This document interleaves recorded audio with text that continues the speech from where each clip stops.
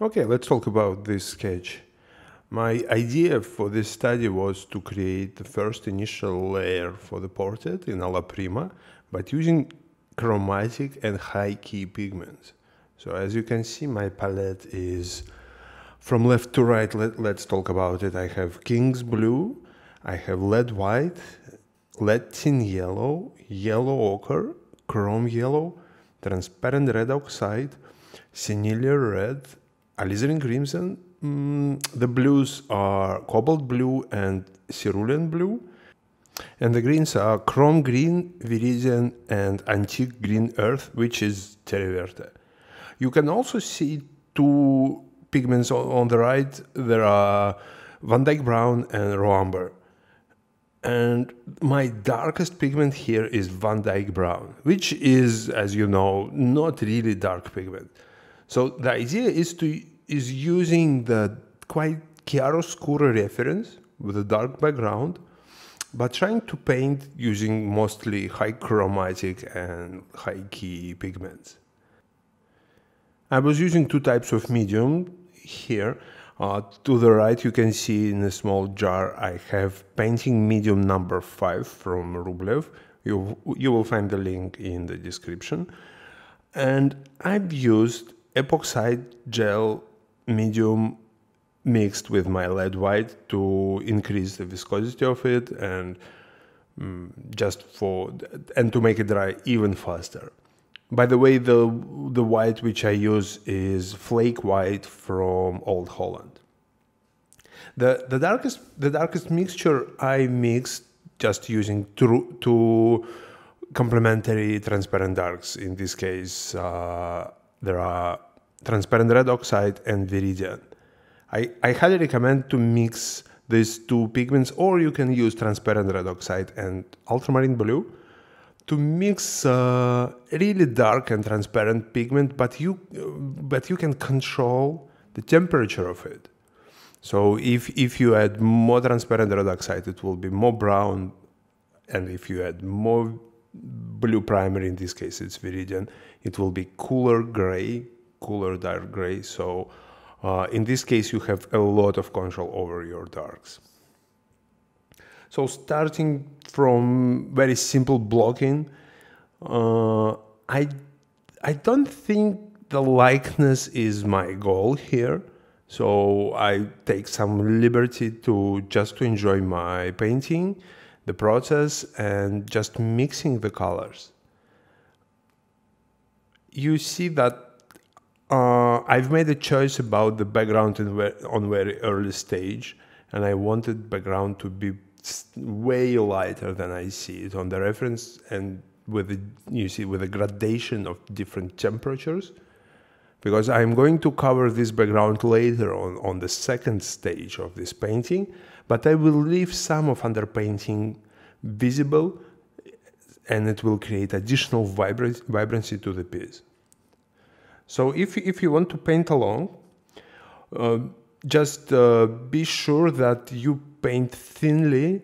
Do not throw too much paint in the first layer, but if you do, it's not such a big problem. I will show how to make it possible to paint over it. The medium on the right, the painting medium number 5 from Rublev. It's a fast drying Alla prima medium, consists of walnut oil and turpentine, so it adds just slightly more shiny finish, and the layer will not sink in so heavily as it would be with just using mineral spirits. But if you don't have such medium, or you don't want to mess around with it, you can just use any type of thinner like mineral spirits, gum salt, and so on. Here in this stage, what I'm trying to do is I want to cover all big shapes of the head with appropriate values, but I keep these values. I want these values to be slightly lighter than I see them, because I keep my second layer in mind. I will cover this first layer with a second layer, and second layer will be more unifying, more like glaze type of layer, finishing layer. So it makes a lot of sense to have the first layer slightly lighter in the lines. So I will be able to build illusion of the skin, of the texture of the skin, using the layers of paint, and part of the pigments in the first layer, for example in the forehead, will still be lighter than the rest, so it will help with the general illusion of the form. The same goes with the color. For this exercise, I want the colors be more powerful, more brighter and more chromatic than I see them on the reference. Because in the second layer, I will just make them look more proper, more unified. But this is one of the main approaches to colorful skin representation. If we talk about likeness, you see the lower part of the head is slightly longer than it should be, especially the chin. But for me, I try to focus on the relationships in the triangle between the eye sockets and the nose in that area. Because if these relationships are okay, it will be way easier to fix the lowest part of the face. So for me, the most important is the distance from the bottom of the nose to the top of the upper lip than the rest, because I can just move lower part of the chin slightly higher and achieve result which I need. You see how it is developing now in the skin tones. More red, a lot of red now in the cheekbone area, but the forehead is very yellow. So I try to separate this yellow band and the red band and the blue band of the face. So for me it's some kind of a declaration of the colors. I want them to be really vibrant here. So if you want to practice such approach, try to use chromatic pigments. So you see, I have 3 types of yellow, even 4 if we consider transparent red oxide as orange. I have 2 types of red, warm red and cool red. I have 2 blues, warmer and cooler, 3 greens, and additional colors like Van Dyke brown and raw amber. Raw amber I use here mostly for unification, because if I sense that I went too far with the separation of the colors with the chroma, I can add the earth pigments into the mixture and just make it more unified, more harmonious. Another thing to consider here is that I try to use my brush work to imply some texture in the hair, to create the gesture of the beard, the gesture of the hair, to help with the general representation of material in this case. I believe that the best paintings, they have optical effect, not just sculptural or drawing effect. So I want this optical feeling of different materials, different textures, and different planes of the head. And one of the ways to show the optical difference between the materials is to use of edges. And in this stage, I don't care much about edges, but I keep in mind that I will, so I just try to keep all the edges relatively soft and just achieve the effect using different application of the brush. Like in the forehead, you see the highlight area with the yellow there. I use some kind of zigzag movement of the brush strokes because I want to show the general gesture and the tilt of that very important plane of the forehead, which is facing the light mostly. So I recommend to experiment with the expression of your brushwork. Try to apply brush differently to show the different gestures and the placement of the planes to express the tilt and the perspective.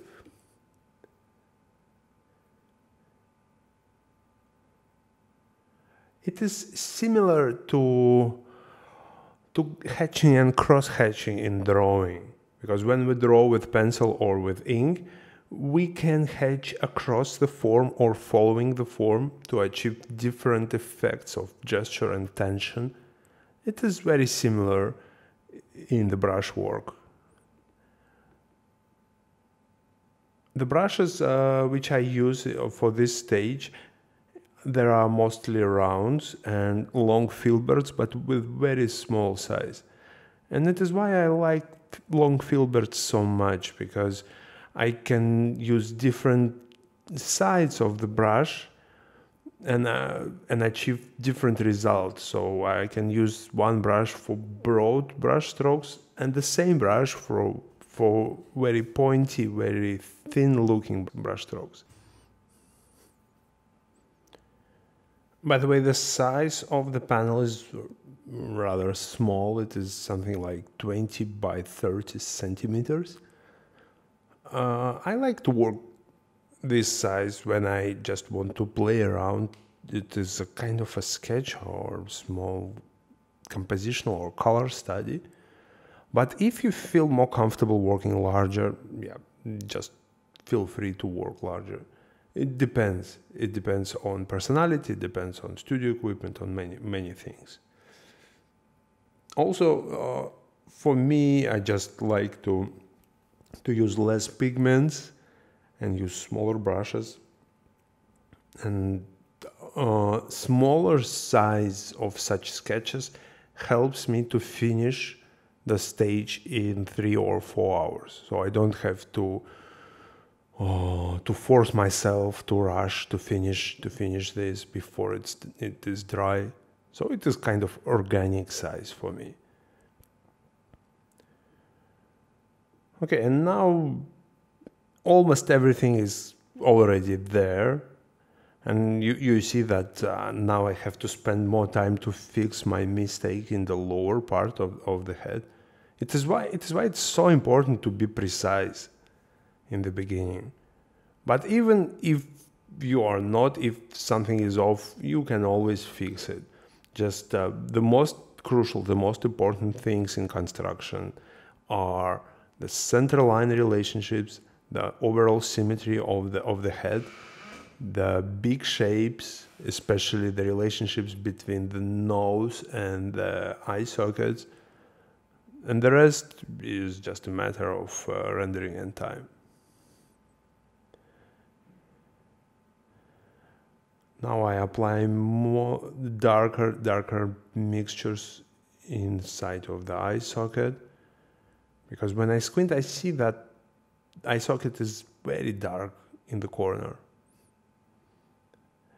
And you see, on top of the yellow base which I built like in the first stage of this sketch, I apply now cool mixture using King's blue and lead white mostly, to create the effect of cool light first, and to increase the turning of the form, to increase the three-dimensionality of the form.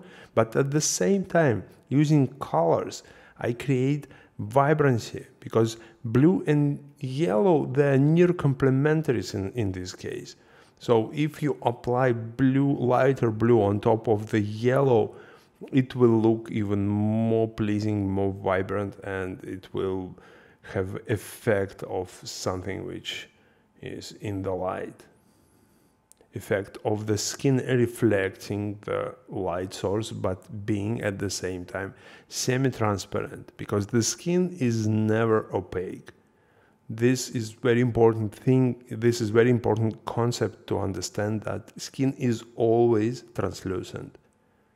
And our goal as painters, at least as it is how I see it, is to create an illusion of the skin, and we can use transparency of oil painting as a medium, the textures, transparency, and different brush application to achieve this illusion, to achieve this optical effect of the skin.